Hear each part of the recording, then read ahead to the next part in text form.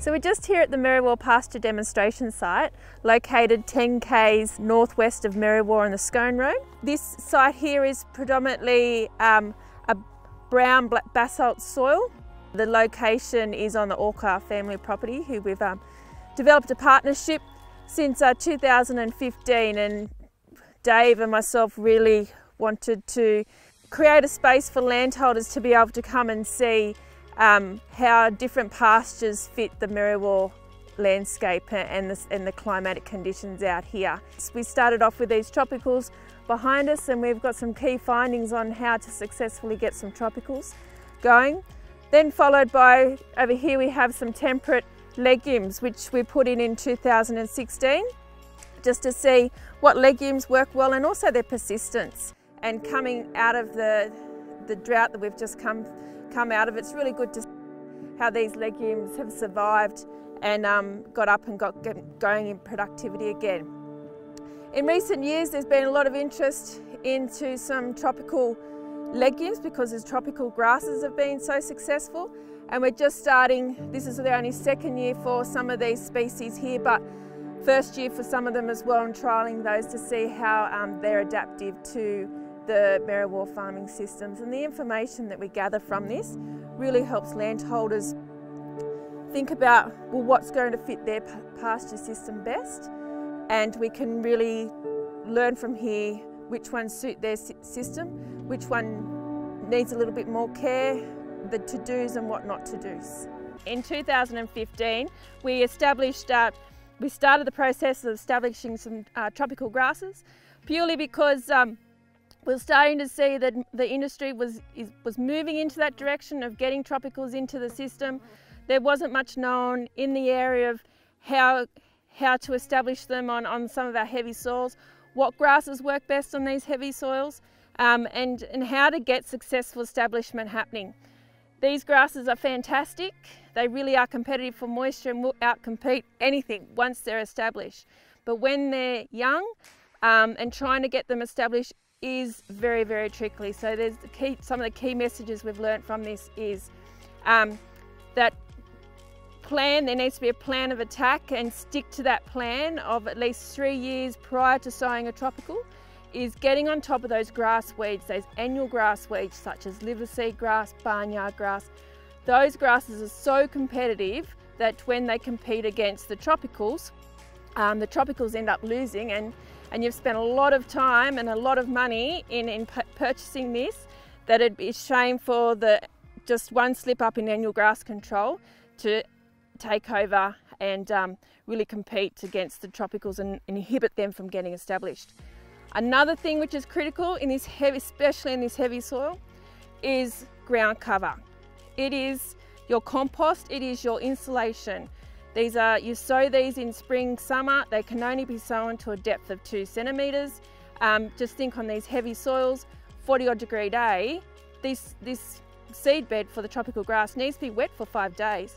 So if you don't have that insulation there, it dries out, and hence you don't get the seed germination and growth.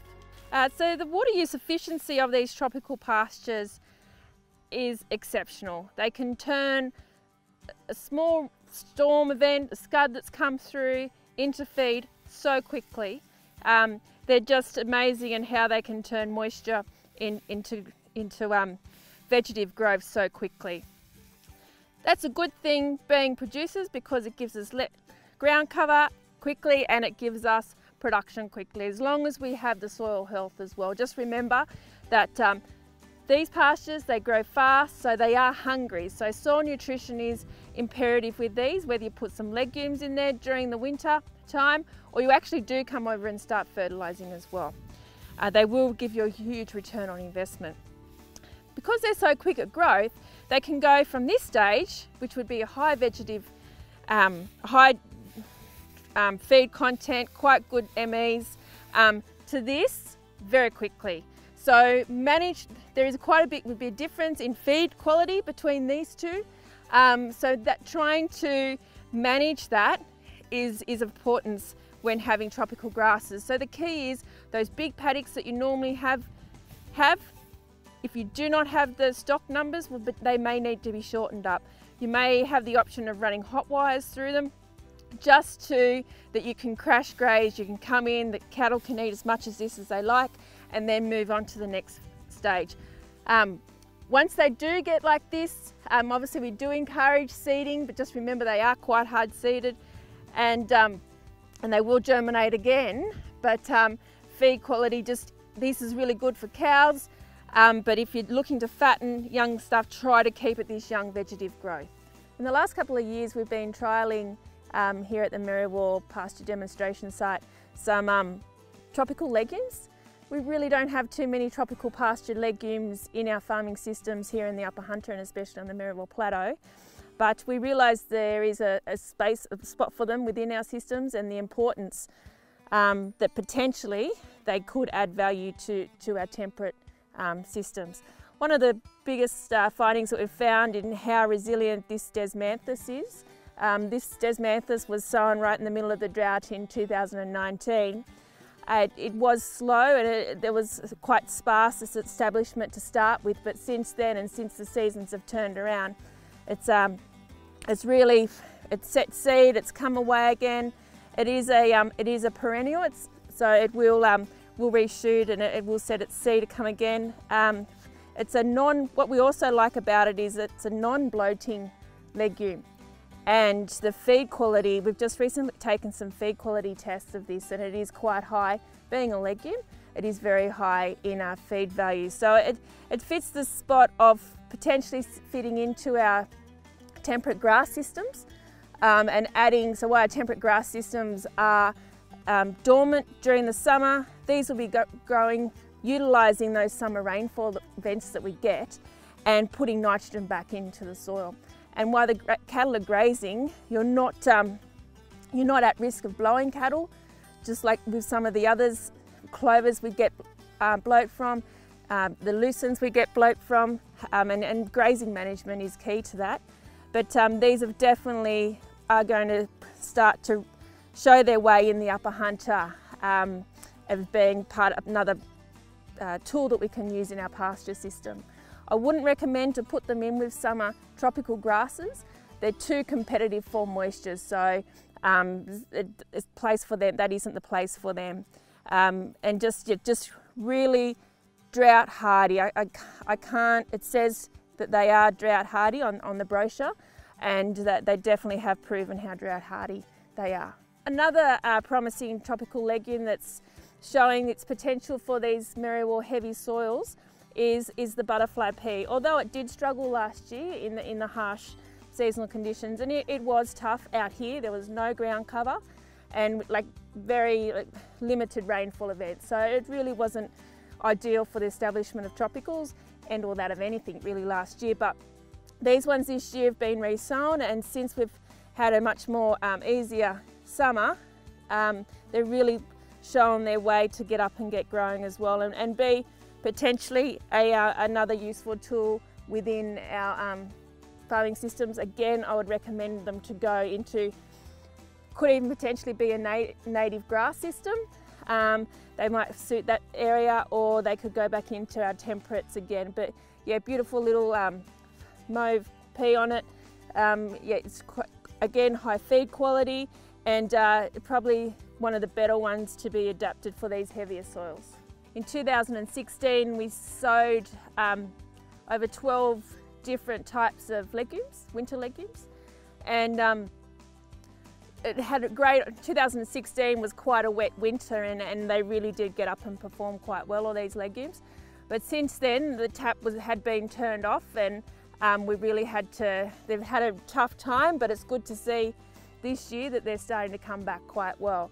We have your typical subs here, and we also have quite 4 or 5 types of medics, 3 or 4 different types of subs. We have some woolly pod vetch in here, barrel medics, etc. And the initial thought of this was to see which legumes potentially would fit the tropical grass system. I think from what we're seeing, we've made that decision of which legume would fit the tropical grass system. But it also helps people with their decision making on if they are going to improve their native pastures with legumes on this heavier soil, which legume probably is the best one, how it adapts to the Merriwa environment, how it performs. Its growth periods, when it does grow, when it cuts out, when it starts to get those really hot days in spring, which ones cut out first. Just basically its growth habits and how landholders can make their decisions on how that pasture is going to fit into their system. And is that really what they want? I guess it's sort of like a catalogue, I suppose, of working out which one's going to best suit your system. So these local demonstration sites are pretty good as providing us a bit of an indication of what insect pressure is about at the moment. At the moment, a couple of months ago we had those massive big moth flights through the night, and now we're starting to see potentially what they were.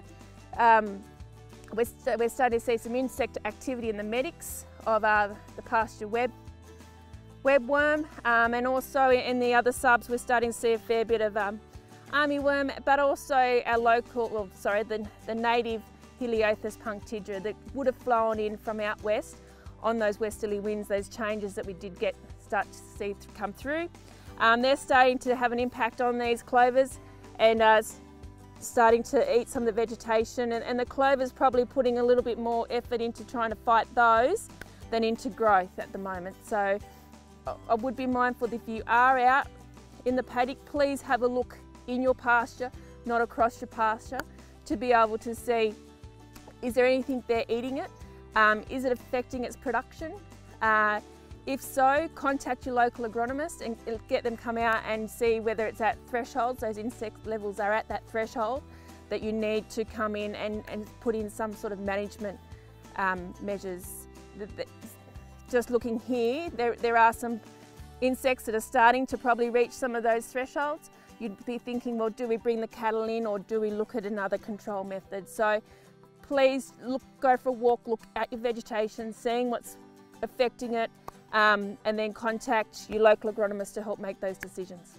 One of the main aims of this site is to provide landholders with information that helps them in the adaptation of the variable climatic conditions. As you're aware, it's been quite variable over the last couple of years, and just to have this good information here to be able to have their system set up so that they can adapt to those variable climatic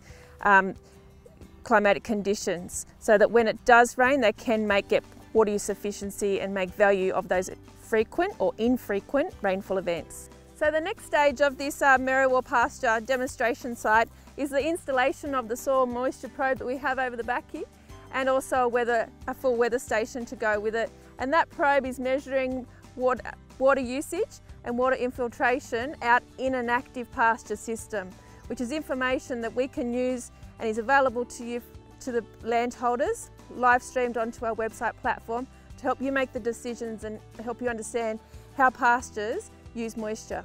So you can access this information by visiting the Hunter Local Land Services website. Please do not hesitate to call one of our officers and ask to speak to someone from the Agricultural Extension team or myself, Sarah Giblin.